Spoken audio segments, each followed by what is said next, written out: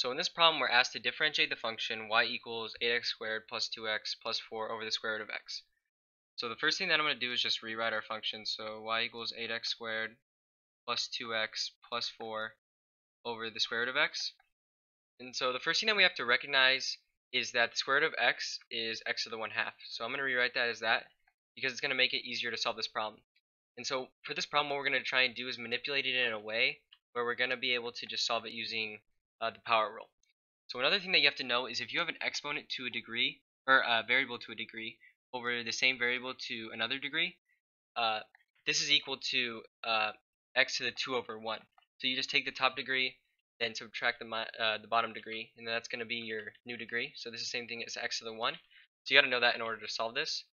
So let's do that here. So what we're going to do is take our 8x squared first, and then divided by x to the 1/2. And we're going to use that rule we just talked about.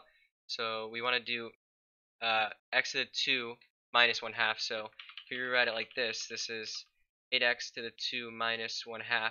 So this will become 8x to the 3 over 2. So let's start rewriting it. So 8x to the 3 over 2. Alright, good. And then now we're going to do 2x. And so we got to subtract 1/2 again. And so 2x is basically the same thing as 2x to the 1. So 2x to the 1, and then we minus the 1/2. So if we subtract 1/2, we'll get 2x to the 1/2. So that's going to be that term. So 2x to the 1/2, and then we have a 4. But you might notice that there's no x in front of the 4. So what you got to recognize is that 4 is just the same thing as 4 times x to the 0, because x to the 0 is 1, and then 1 times 4 is 4. So just imagine it's 4x to the 0, and then we're going to subtract our minus 1/2 from this exponent. So if we minus 1/2, we'll get minus 1/2. So this is 4x to the minus 1/2. Alright, cool. Now that we got this, all we got to do is differentiate it and we can get our answer. So y prime, which is the derivative, is equal to the derivative of 8x to the 3 over 2. So the derivative of this is just 3 over 2 times 8, and then we subtract 1 from our 3 over 2. So 3 over 2 times 8, well, 8 times 3 is 24. 24 divided by 2 is 12. So 12 is going to be our coefficient times x, and then 3 over 2 minus 1 is 1/2. Alright, nice. Now let's do the next number. So 2x to the 1/2, the derivative of that is we take the 1/2, multiply it by the 2. So that's just going to be x, or 1, but we don't need the 1. So just have x, and then we subtract 1/2 minus 1, which is minus 1/2, and that's our new exponent. So minus 1/2.